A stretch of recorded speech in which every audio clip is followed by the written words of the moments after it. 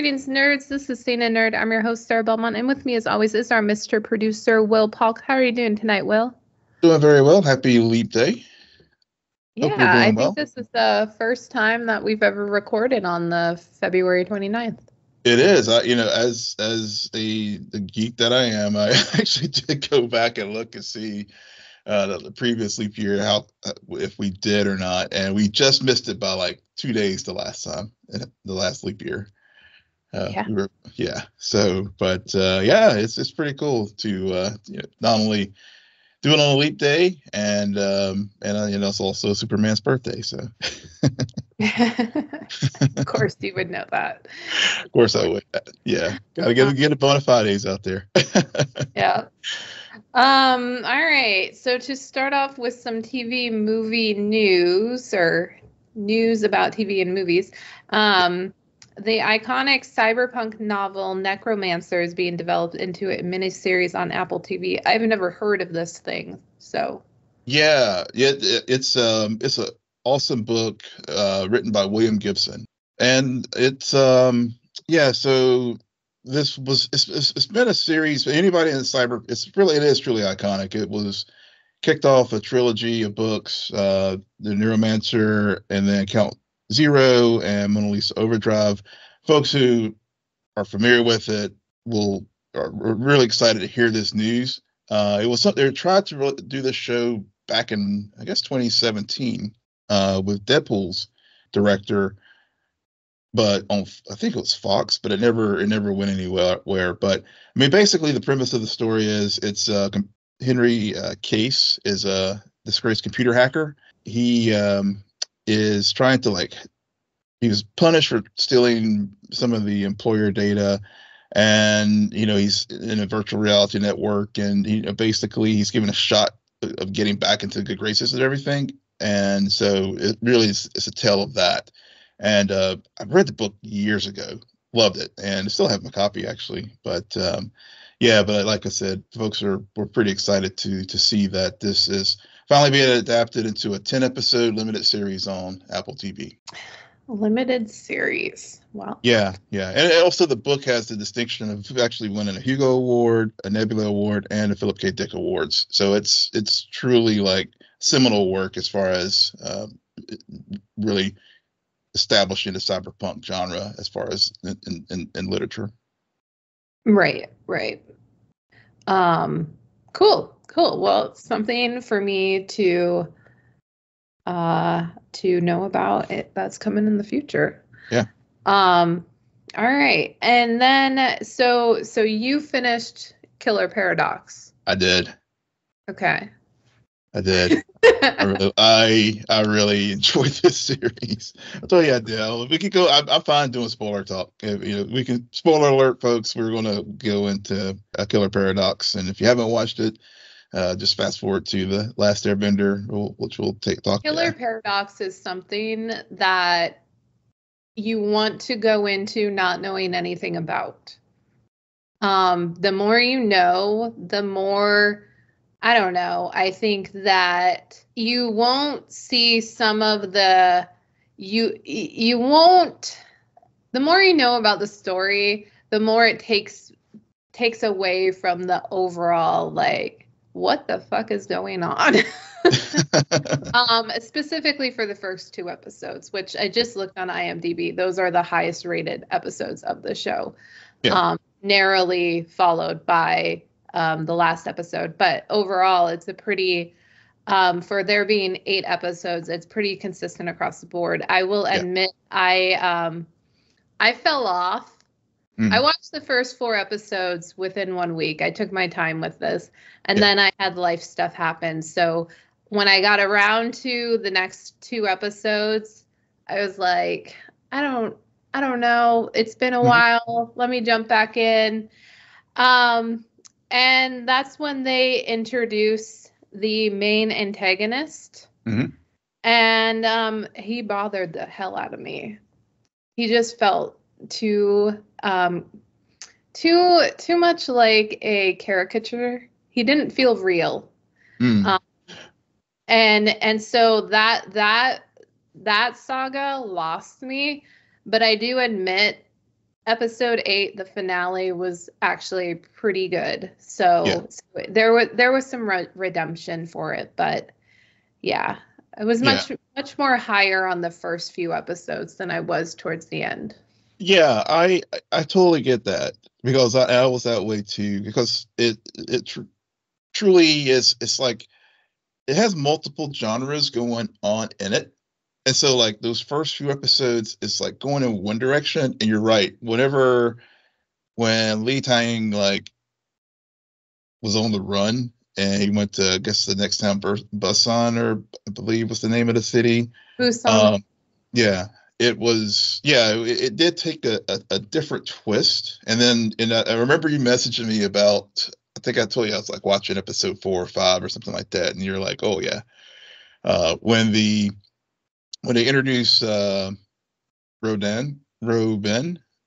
the I guess one of the I guess the main, I guess if that's the antagonist you're talking about, the Batman fantasy mastermind of like No, he's he's not an antagonist though. I guess yeah, that's why I was wanted to be sure if you were talking about him or Song. So that's why I I wanted was that. talking about Song. Okay. No, Okay.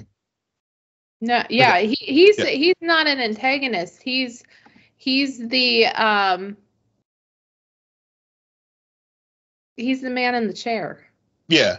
That's why. Yeah, the man in the chair. I figured I was almost going to call him like a puppet master because He is, but he isn't. It's yeah. very interesting to me. Like I loved them exploring his dynamic with not with Tong, but with the detective, Hmm.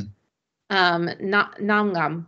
Hmm. And just because overall I think I found it interesting that the first 2 episodes, it's all about Tong, Yeah. and you're really following him. And a part of me was wondering, just like, why is this our protagonist? I mean, Yeah. he's like, we're watching things happen to him Yeah. in a weird way. And he's also kind of just not like there, he has nothing going for him. No. Um, but circumstances just lead him down this path, and who ultimately is the hero and the main character of the story is Namgam, and who's just the detective who's first hunting down Tong, but then they do this thing where they lead it into what's going on with his father and his whole Hmm. family history and that breakdown. It got a bit too coincidental for that, and I just Song overall, they let him talk so freaking much, especially in the finale, that I was like, just can somebody please put me out of my misery? And I know one of you will kill him. Just kill him. And here's something to talk about. Yeah. And here's my question for you, Will. So Yeah. in the finale, Hmm. we have the big face off. I did appreciate the decision that Ben had to die Yeah. in that, because that made sense. Like his Hmm. arc is complete. Yeah. Um, but what are you what did you think about how it was Namgam and not Tong who killed Song in the end?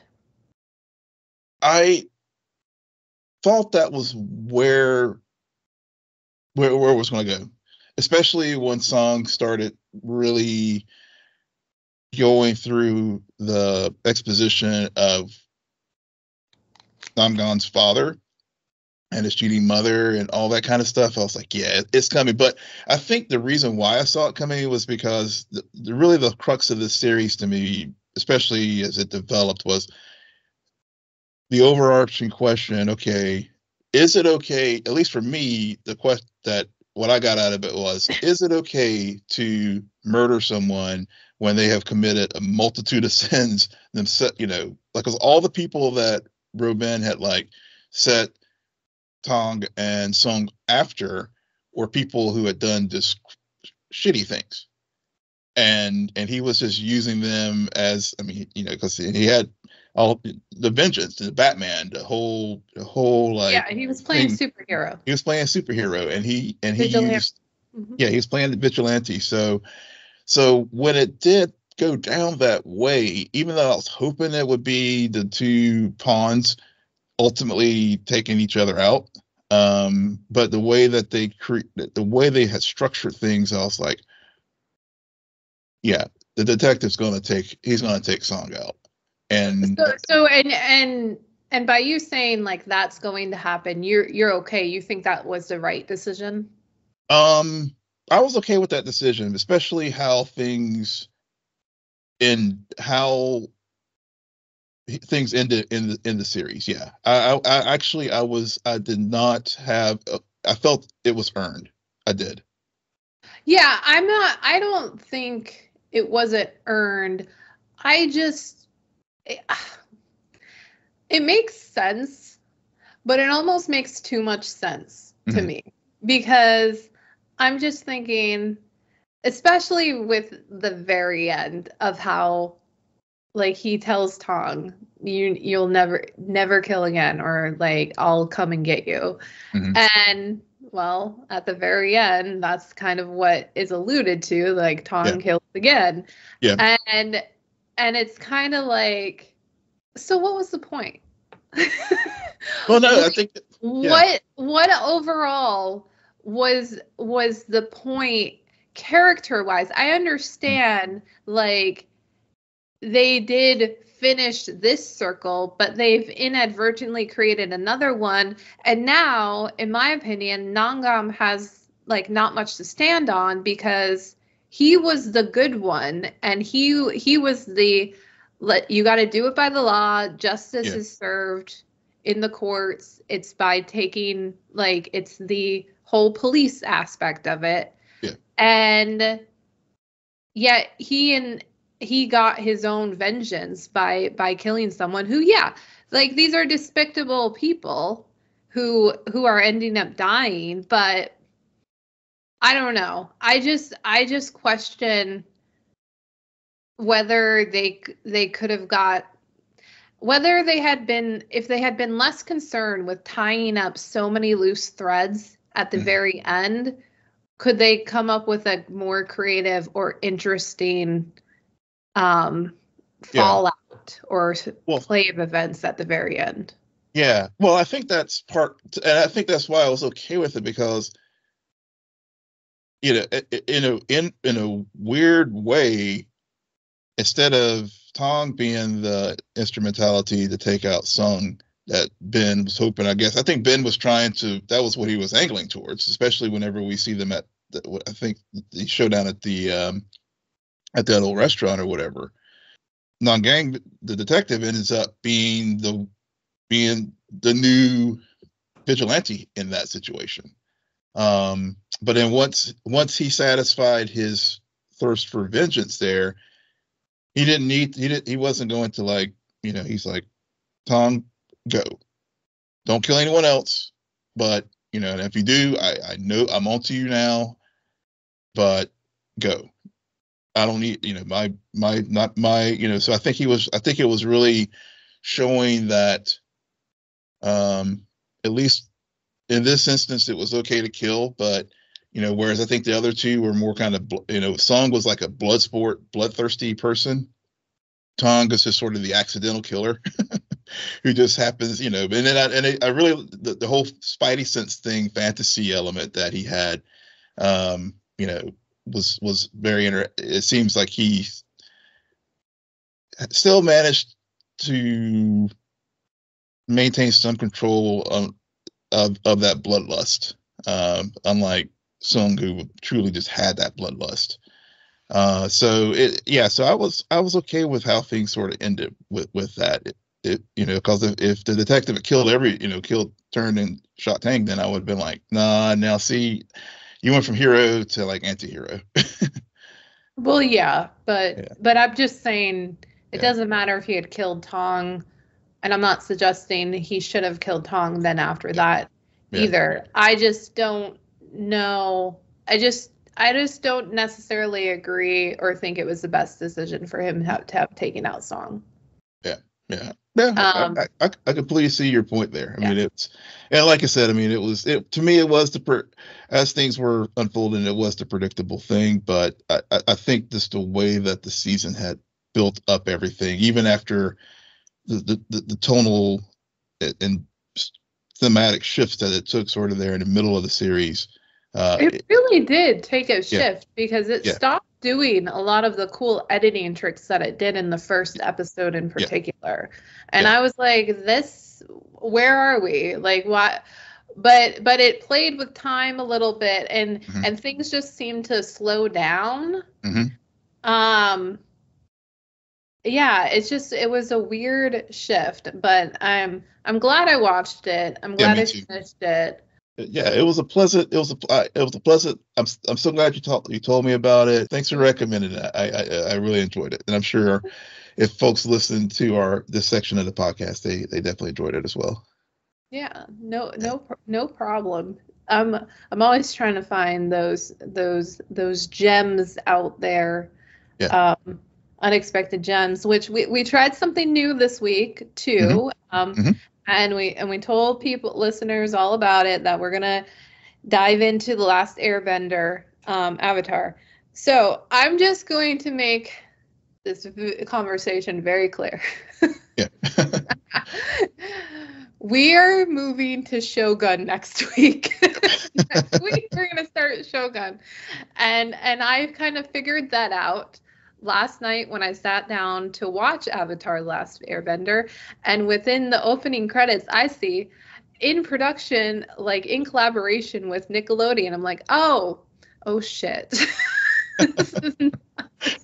You didn't know that? I didn't. No, I didn't know that. I really Will. Sometimes I'm thinking to myself, I'm like, I don't know how much Will realizes that I do not follow things nearly as much as I did when we started the podcast. Now, because I overthink things, and the more I know, the more it messes with my expectation, and then it just ruins so much for me. Point taken. Like, even though I didn't know that, I knew that after seeing the credit, and then of course my whole judgment was clouded. Granted, if you're a fan of Avatar: The Last Airbender, then good for you. I hope you enjoy this show. For me, as someone who knows nothing about the lore, but I feel like I got an entire expositional dump of information about everything that happened and was going to happen within the first half hour of this show. I'm like, yeah, I'm good on this. I want to go watch an adult TV show.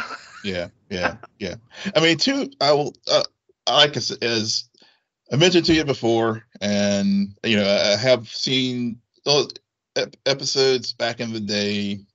Never was big. I can't say I'm like knowledgeable about this series. I did know. Speaking of the Nickelodeon thing, the original creators of the show from Nickelodeon were originally involved with this project and then walked away for creative differences.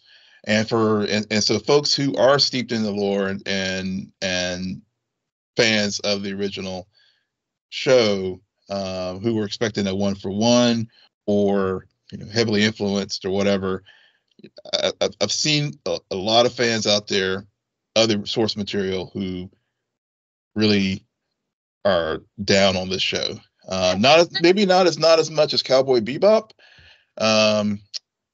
It's just boring. But yeah. I mean, but yeah, it just didn't grab me. Yeah. Yeah. All I kept thinking about was One Piece. Yes, I did too. The production, the sets, very similar in my opinion. I feel like Netflix put money into this just like they did with One Piece. So, but when I look back and think back on the first episode of One Piece, there was momentum and there was mystery. Yeah. And that's what I think the writers forgot about with this. They were too focused on everyone needs to know all about these kingdoms. Everyone needs to know that the Fire Lord is plotting to take out like all of this information, but they forgot while writing that all of that exposition that you're basically spoon feeding everything to your viewer and there's no mystery. Yeah. And don't repeat it 3 times in the pilot. I mean, we got it. We got it at the beginning. We got it again, I think, in the Airbender village, and then we got it again from Grandma in the Water Village. So, and there's a 100-year gap here. Yeah. You could have done so much with time. Yeah. I mean, it was to start at literally the very beginning of the story. No, because it's all telegraphed from there. Yeah. Because it started. I will say, because when it started out, because again, I haven't seen maybe but a handful of episodes of the original, but so I do know that they did not show the genocide that occurred from the Fire Kingdom to the air, with all the things that we got in exposition dumps. But the way the series started out, I was like, okay, we got the Earthbender doing his thing and everything. I was like, okay, this is good. But then it just, I don't know. As it progressed, I was just like I got that the Lord of the Rings show, the Rings of Power vibe, where I was just like, beautiful shot. They put a lot of money into this thing. Mm-hmm. Can't complain about the effects and the setting and all that kind of stuff. Costumes, everything's on point as far as but it was just like so much eye candy that, to your point, they forgot just basic storytelling, and so it was just you get your one shot. It's just like a podcast or whatever. It's like you tune in for the first few minutes or so, 30 seconds to a minute or so, and if the people engage you, you stick with it. If not, you're out. And I was just sort of like, okay, I watched the first episode, and I was, it's not a good sign if you're watching the pilot and you're starting to check your Twitter. Oh yeah. I actually had to go and get something from upstairs, so I just, instead of pausing, I literally left it playing. Yeah. But see, and we talked a little about this last week when we were wrapping up Reacher. A thing that bothered me too was, for all of the exposition, they had some awfully long fight sequences. Yeah. Which were just not the best choreographed. And they were large and they were massive, but it was just, I'm like, okay, I don't care. I'm not attached, because I kind of know, because especially the first one, all I'm thinking in my mind, I'm like, well, okay, so logically, he's the last airbender. That means, okay, so this plan is going to be successful, and this whole they're all going to die. Yeah. So why do I care? Yeah. Oh, you're supposed to care because An cares, Aang cares. Yeah, but yeah, not really. Well, it's to your point too, with One Piece, and I know it's kid actors and stuff. So in the hell, I'm not an actor. I mean, I've only did drama class and a couple semesters in college and that kind of things. I don't even profess to be that, but I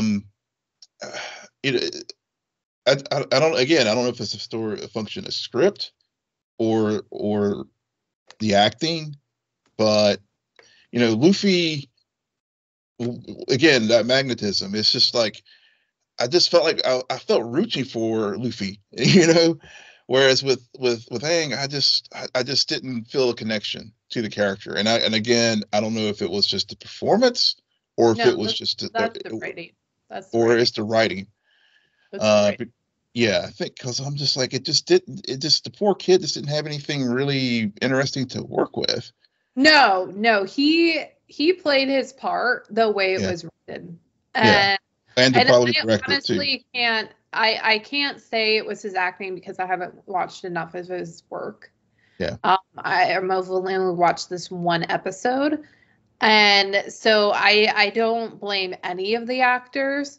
I No. think they literally played what they were given. The dialogue just was not interesting. It felt dumbed down and it felt spoon like it's a show, it's something that was produced by Nickelodeon. So that says it all. It just Yeah, but the Nickelodeon folks don't have anything to do with it, which I think is probably where the charm of the original series is lost. Okay. Well, that's a fair point. I guess I wasn't really tracking. But yeah. I mean, the company still has something to do with it. But Yeah. no, but you're right. The original creators, or which is why One Piece worked, because the creator was involved with it. Yeah. So you need that in these type of shows that already have a major fandom, much less you need it because they are probably smart enough to figure out how to get new members of the fandom, how to gain interest, how to tell a story slightly in a new way, so that you can attract someone who doesn't know anything about it. And I just think overall, they took the easy route and told the story very straightforward. And the whole time I'm just like, well, this is boring.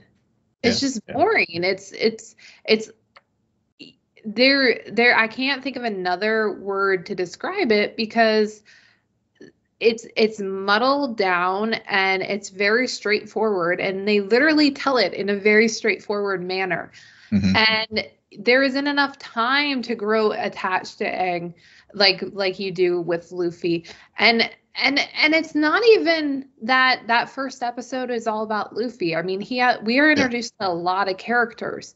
We're introduced to a lot of characters here too, but as we're introduced, some of them die. So you're like, so then you get attachment issues, and then by the time you get to the Wolf Cove to meet Katara, Katara and her brother Sokka, who actually, I would argue, you should have started with them.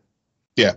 Started with them. They make a discovery. You learn about the past through the present. I mean, we've seen that a bit before, but at least that can build some mystery and something. But there was no tension. I mean, the biggest mystery that there was for me was what was going on with Zuko. Yeah, Zuko. I mean, yeah. Yeah, and Appa. Oh. Yeah, a little bit of Appa. I don't know. Me, not so much, but. Anyways, yeah, I'm glad we gave it a shot. Yeah. I'm not completely surprised we're moving on to Shogun. But yeah. Well, yeah, like I said, I mean, as I mentioned to you last night, it's like it wasn't that it was bad. I mean, I've seen bad. It just wasn't for me. I think it was bad. Okay. Well, here's why I think it was bad. And why I'm fully able to say that without any buts. It's that when you told me that you're hearing from people who do know this story and who follow this lore, they think it's bad. I'm like, okay, so this isn't just me not liking the lore. The way they're telling the story isn't working. Yeah, that's fair. Yeah. But you're right. We have seen worse things. So. All right, we're moving on from Avatar. Again, we will start Shogun next week, and to see if we can get on board with that ship. As we continue with Mr. and Mrs. Smith. Okay, we got two episodes, and I know one in particular might take some time. So, all right, because Will told me last week that he likes it that I've been doing this. I'm going to start with episode 5. Do you want kids? The IMDb description for this episode of Mr. and Mrs. Smith says, John and Jane spend summer in Lake Como, driving cars, dodging criminals, and chasing slippery Toby, whose crimes endanger them. Caring for this baby man makes them ponder parenthood. Okay. Yep. I feel as though the second sentence sums up the episode more so than the first. Yes, it does. Yeah, it does. So what did you think about this episode? Oh, so I'm glad that we paired this one and episode 6 together, as far as discussing. But I like this episode again, and I probably sound like a broken record here, but this series, and like you said, the second sentence really does paint what this episode was about, and it was them to ponder parenthood, and the exploration of those questions in relationships whenever, of course they're married now, and do, the title episode is do you want kids, and Toby was the metaphor of the baby, and like what and what that would entail if they brought a child into this world doing the work that they do. So I thought, again, this shows how brilliant this show is, as far as some of the writing, as far as just some of the, the structural things they do to explore the, John and Jane, and explore relationships within this world that they have built in this show. So I like this episode. I like this episode. It wasn't, I think it was a good change of pace for me, from, because I know you think maybe the third or fourth, after the blind date episode, this was a good change of pace for me. Shout out to Ron Perlman. Oh yes, yeah. I forgot how much I like watching him. Mm-hmm. And I didn't know when I first realized or saw, like, oh, Ron Perlman's gonna guest star in this episode. I was like, that's an interesting choice. And I'm like, no, this is perfect. Yep. I'll watch it. John's disdain for Toby was hilarious. Yeah. So the fact, and what sealed the deal was he pushed him, and it was a small ledge, and then he peed himself, and it just, I don't know, like this episode was really good because of the chemistry between those three characters, and going into it, it's pretty obvious that they're going to talk about kids. So instead of contemplating that, all I kept thinking about was, I was trying to figure out the concept of time. Mm-hmm. Just because, like, how long have they been married? It's been several, It's been several what? Months. It's probably maybe longer. Has it been a year? Has it been a half year? I think it's closer to a year than a half a year. Okay. It just seems, because it just seems like, because the way they were talking about other missions and stuff, it just seemed like it seemed quite removed from the blind date. I mean, not the blind date, the double date.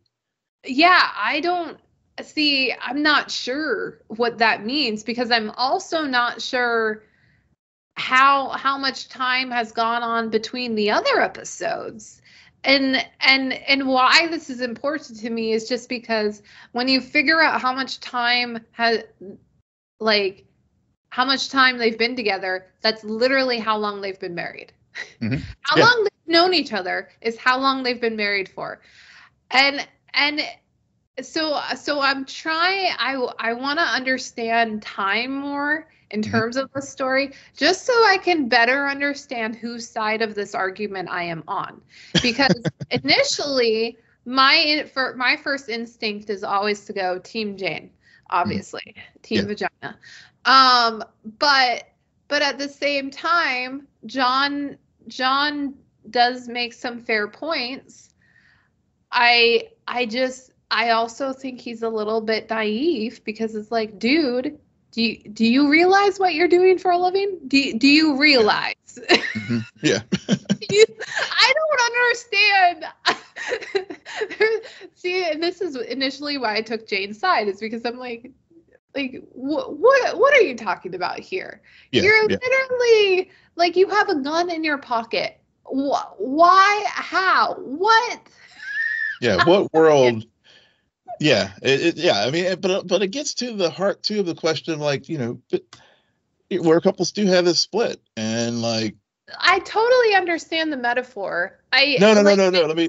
Yeah. Well, no, it's not the metaphor for sure, but they just start picking sides and stuff. It's just, yeah. Go ahead. I forgot what I was gonna say. Oh, sorry. Yeah. Well, now I've forgotten what I was gonna say. I just question. I need to know how much time it's going. Yeah.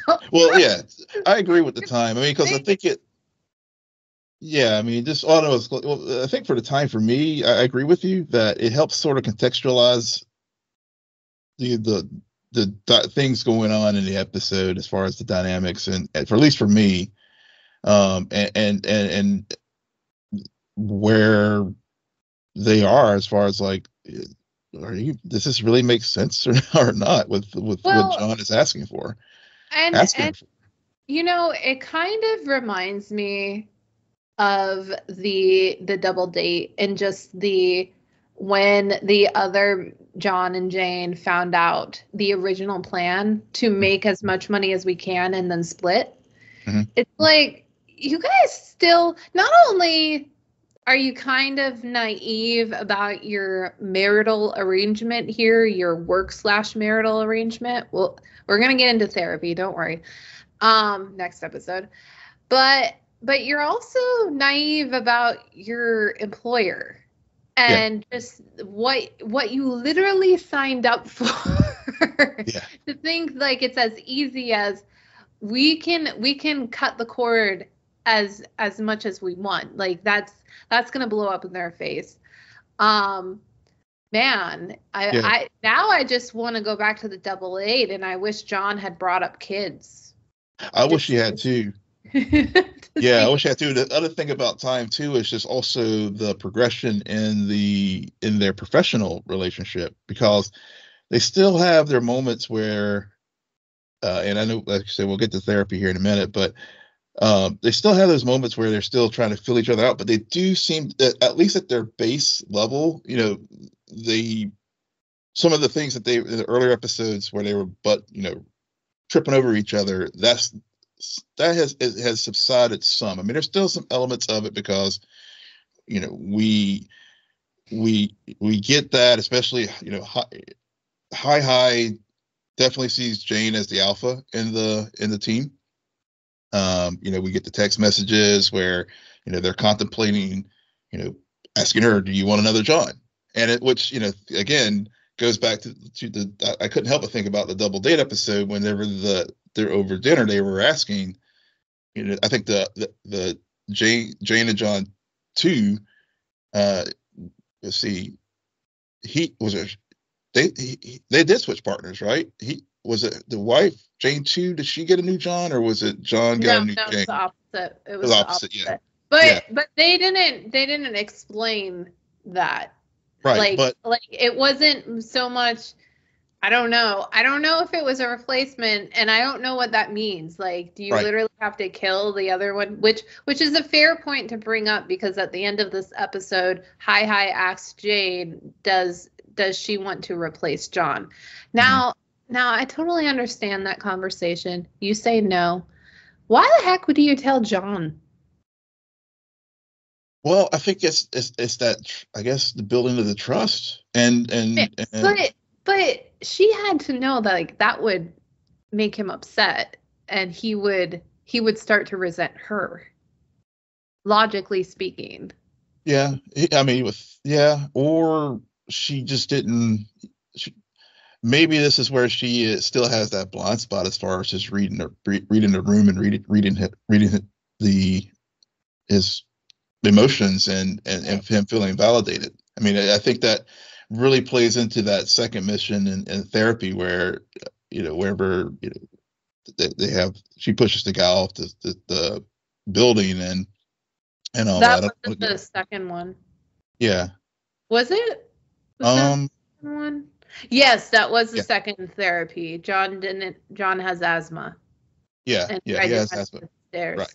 Right. So, So I mean, yeah. So all these little things, as I watch these two episodes together, all the little things from those first four, really, all those little small moments, really like start to really contextualize. Because like, whenever they were talking to her about replacing John, how high he was, I was like thinking back to the date, like what does replacing mean? Does it just mean yeah, that he go get placed with another Jane, or is right. it, do they murder him? I mean, does he go down to low stakes? Since they put that out there. I mean, what that is, and then also Well, just manipulation.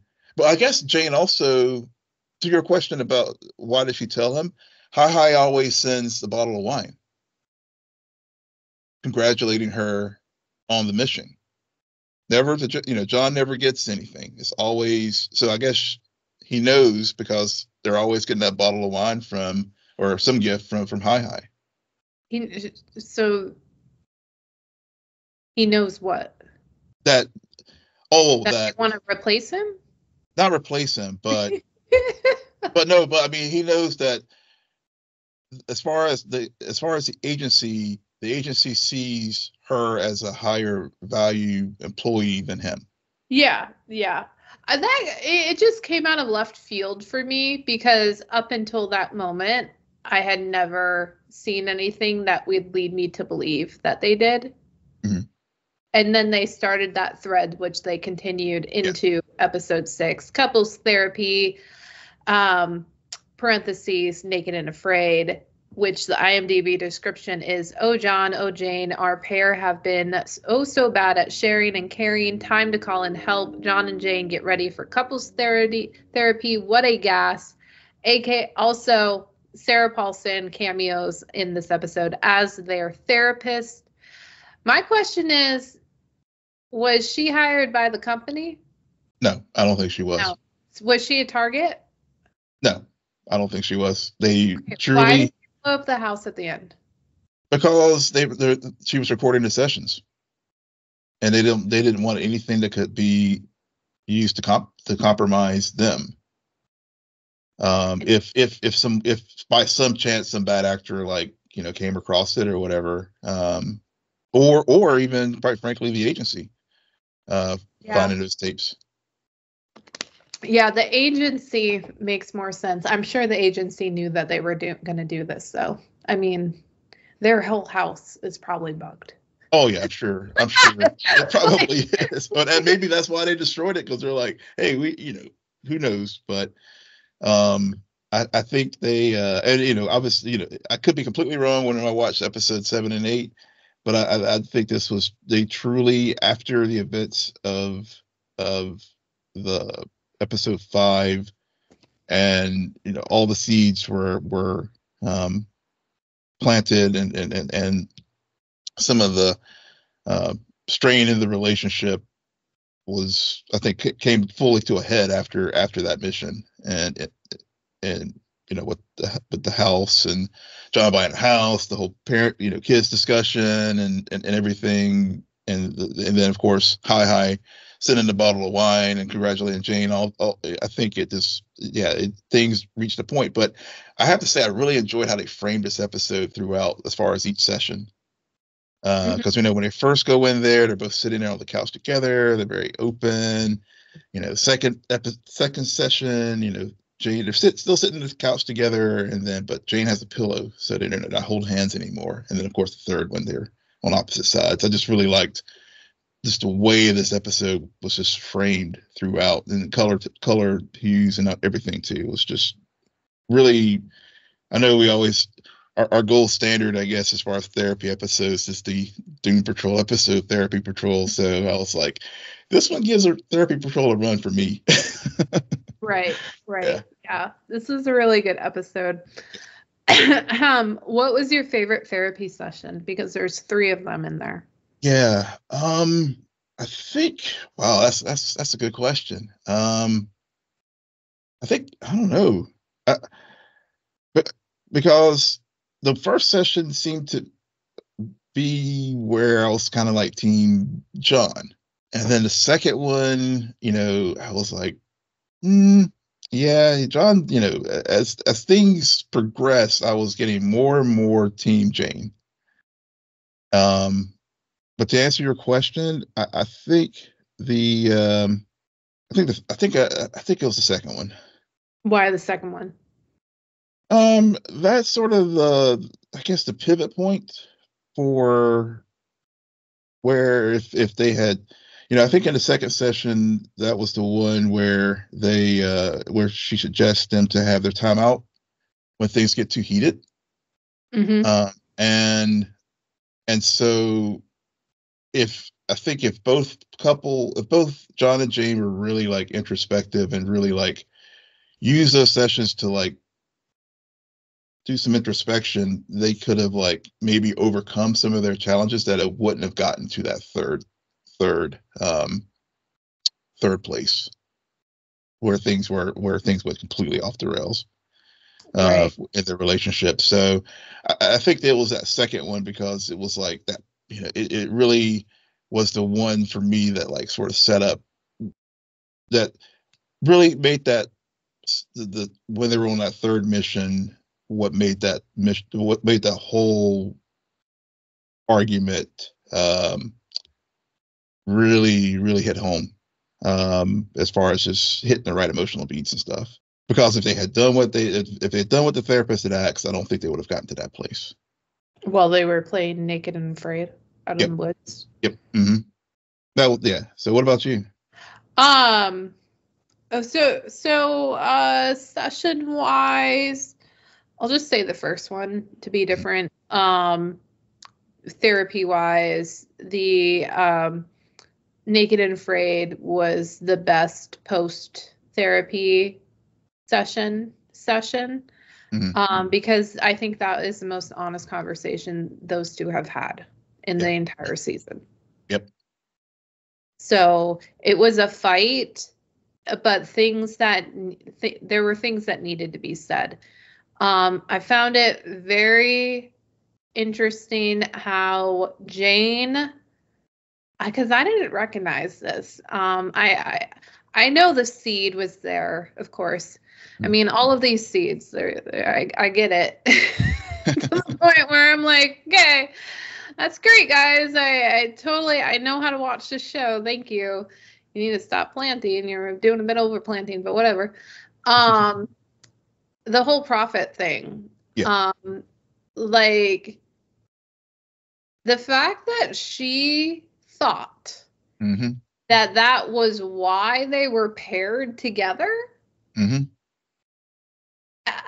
That was just like, okay, interesting, because for someone who's basically an ice queen, you still latched on to this sentimental thing and was like, there's a reason.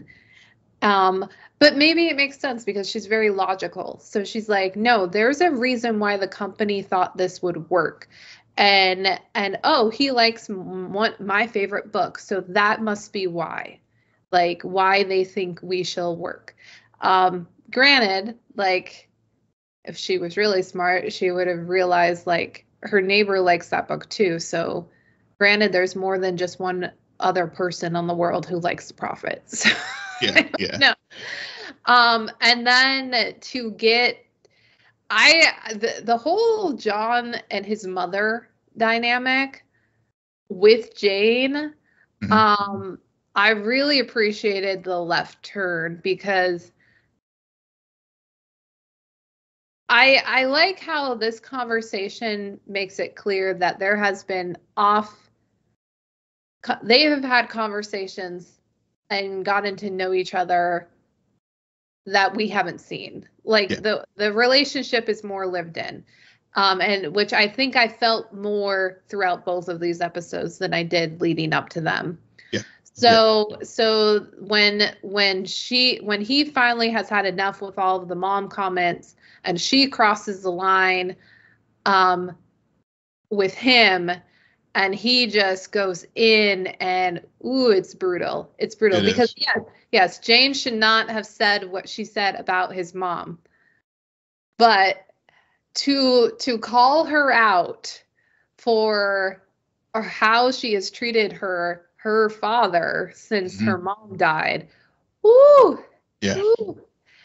Because there's still this thing about Jane where there's her childhood is so much of a mystery. Yeah. Of just because the quote unquote stories that we have heard and John has heard, it's kind of like you still don't really know what's real, what is jokingly hinting at the truth. Like, you know that there's something dark there, but you're not sure what it is because there's clearly been trauma. So I thought all of that was good. I like this therapy sessions just because I'm also wondering while watching this episode, how much of we have to talk about our working dynamic, but not too specifically. So we're programmers. How much of that stuff was ad-libbed?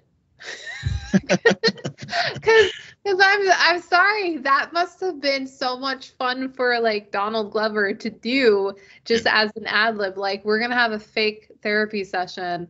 We can't talk, like, we can't really say what happened at work, so we're gonna have to say it in code. So I want to say probably a lot of the therapy, like that stuff was ad-libbed. Just came away. Yeah, I agree with you. It definitely seems ad-libbed, and that was the other, to your, as you were talking about the blow up at the fire. It was, for me, it was like, it's, you're right. It is really where this episode really shows how lived in the relationship is, because they both, whenever you have these kind of brutal fights with your significant other or family member or whoever, the pain points and know where to, what buttons to push. And you're right. I mean, that it clearly shows that they've had other things outside. I mean, there's been things off screen that they've had these arguments about, John, talking to his mother, and Jane being very cold, I guess opaque about her family relationship. And well, it's just that it's not that he talks to his mother, it's that his mom is still his emergency contact. I was about to get, that was the most, that to me was the part where I was just, that's the part where I was like, damn, she loves this man. She has fallen, even in her own way, she's fallen in love with John. She really does care about him. She doesn't do relationships, right, in a way. And I think she has a lot of mistrust, but because the company paired her with John, see, I don't know if it's love. See, there's something about it, and it's so hard because it's all like they didn't fall in love. They were literally paired together, and sure, they could generate feelings and everything. I don't know if they're at love yet. See, I think they are.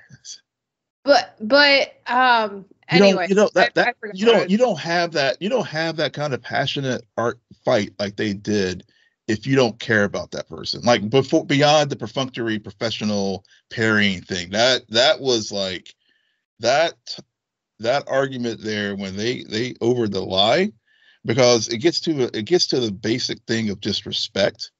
And John doesn't feel respected by Jane. That's why the whole thing about her making him feel stupid and stuff, he doesn't feel that she respects him. And in turn, she doesn't feel that he respects her because, whenever she, because he's like doing this condescending, like, this is, man, build fire, build tent, that kind of stuff. So that's like true, and that's why that scene. That's why for me, that's why the second scene was like set up that third, the third, not the third therapy session, but the because that happened. I guess that incident happened. I guess before the third therapy session. So, time wise, but yeah. Yeah, I think so. Because I mean that makes sense why they were like on the opposite sides of the couch because they had the big blow up at that point. Right. So right. yeah. So yeah, it's kind of hard timeline because they're in therapy talking about the events of the past week. Yeah. And so it's the event, the fire, Naked and Afraid is the event of the third therapy session. Yeah. Right. Yeah. Because I guess because the second therapy session, because I guess the preceding week it was it was the card game and no, and she. The second therapy session was about Jane pushing that guy off the roof. That's right. While John tried to run up the stairs. Right. Yeah. So the first session was the first was the card game. The card game, yeah. Because the second session, I guess they had stopped. I think, they weren't having sex anymore because I guess she was like, and again, felt disrespected because the way that he was like talking with his boys. So, which again, I think gets to the why I think the second one was the pivot point. Yeah, I mean, it's just why exactly she stopped having sex with him, but yeah. Well, yeah, well, I mean, again, it's just Jane doesn't want kids. No. Well, the kids probably also had something to do with it too, but I think, I mean, there's that lack. I guess the wall of intimacy or whatever was like starting to break down at that point. Right. So, yeah. Right. Yeah. So that's why, like I said, this episode just like it really like ranks up there with me with Therapy Patrol because there's just so many like levels. I even missed it. I did watch some pieces of it over. Like whenever we were talking about it the other night, I did go back and like I was like, I got to watch some of this again because I haven't had it. Hasn't been an episode of TV recently where I've been like, I got to go watch that one again. But this episode definitely was one for me, like where I had to go do that because it just explored so many different levels that we could probably spend one episode on. I have rewatched episodes of one day. Anyways, So, yep. Looking forward to next week where we wrap up this season with episodes 7 and 8 of Mr. and Mrs. Smith. And on that note, Will, why don't you tell our listeners where they can find you? Yes, you can find me on X, formerly known as Twitter, at Will M Polk, WILLMPOLK. And you can find me there too at SJ Belmont, SJBLMONT. Please follow our crew on Twitter at Scene and Nerd. Friend us on Facebook, follow us on Instagram and Threads at Scene_N_Nerd. And visit our website, www.sceneandnerdpodcast.com. But most importantly, rate, follow, and comment on Apple Podcasts, Spotify, YouTube, or wherever you get your podcasts. Good night, Geek Out. You're welcome.